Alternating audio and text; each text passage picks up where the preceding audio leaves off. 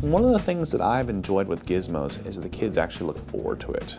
And that's something that I've really admired about this program, because in my 11 years of teaching, I've seen lots of programs brought into schools that kids just hate. They do it because they have to do it. They don't want to do it. And so with Gizmos, what I've enjoyed seeing about it is that they get in there, they do the work, and they want to keep working. And not only that, I hear the students come back after, let's say the weekend, and they say, oh, Mr. Howe, I worked on this Gizmo again at home, because they have the opportunity with Gizmos to get on it at home through the internet or at the library, wherever they have the internet access. The interaction and the things that they can do with the Gizmos. My kids ask to do Gizmos. So if we go to the computer lab, they're like, can we do Gizmos today? And I was like, yes, but you got to let me work through it. And they just love the animation with Gizmos, the colors and everything that goes with it. The thing that I like about Gizmos is that there are so many different programs out there that we're introduced to that, sound good and they work okay, but then after you use them for a little bit, it kind of, the fun wears off, and, the kids just aren't as excited about it anymore. My kids are more excited about it now than when we first got started. They're always asking when we do math or science, are we going to see a Gizmo? The best thing I like about Gizmos is that in a day where you don't have enough hours and you're trying to get a lab in, and you have to set up the lab and have all the equipment out there and all this hands-on, and then you got to worry about who's going to do what, or somebody's going to spill something and clean it up. With the Gizmos, it's all self-contained. You've got a little virtual lab sitting in front of you on the computer, and it helps save time, and it helps let you get more activities in, more learning. What the kids like about Gizmos, first of all, they see me enjoy it. When the kids are working on Gizmos, sometimes I'll get down and I'll start doing it too, and they'll look and see, well, this is what Mr. Howe's doing, kind of thing. If they see that I'm enjoying it, it's something that they want to do as well. It's something I do. I go home, and some of the other teachers and I have talked about have you tried this Gizmo at home yet? Oh yeah, I did that one too. They get to actually manipulate. They actually get to look at the problem in a different way.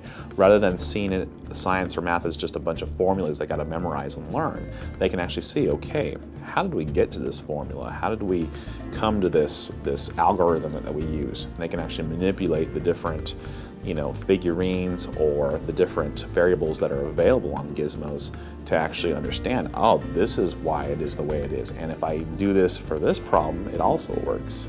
And so they get to actually become the mathematicians, the scientists, and it helps them to be a little bit more, they can bring that into their other work as well, the work that we have in class on worksheets or whatever it may be, or if we're just going over a concept in class, they can use those same things that they learned in Gizmos to be able to, it's like, hey, in Gizmos we did this, let me try and do it with this problem and solve it that way.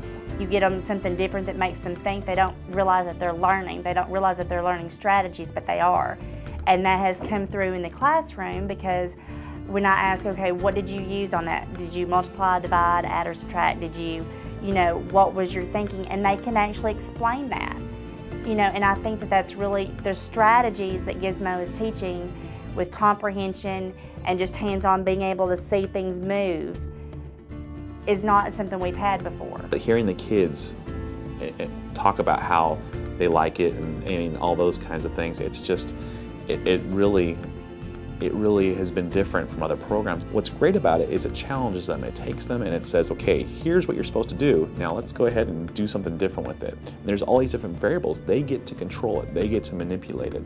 And then the Gizmo reacts to the manipulations. Another good thing about it is the fact that you can retest. You can go back through and say, I want to retest this student. And that gives them a second chance. If they didn't thoroughly understand it the first time, they have a choice. They'll come up to me and say, I didn't understand it, can I do it again? And which tells me that they're wanting to go back and make sure that they understand that SLE or teaching point that I'm trying to show them. And that's made a big difference. They'll even miss their recess to come and work on the computer for that.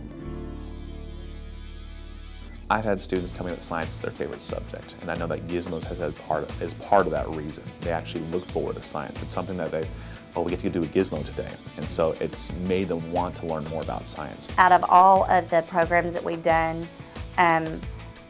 Gizmo is fun to the kids.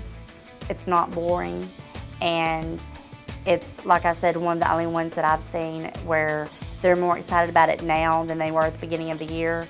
And it makes it easier for me to teach because I have something to kind of go back to, a different resource for them to use that they actually enjoy. They understand now that math and science are brother and sister.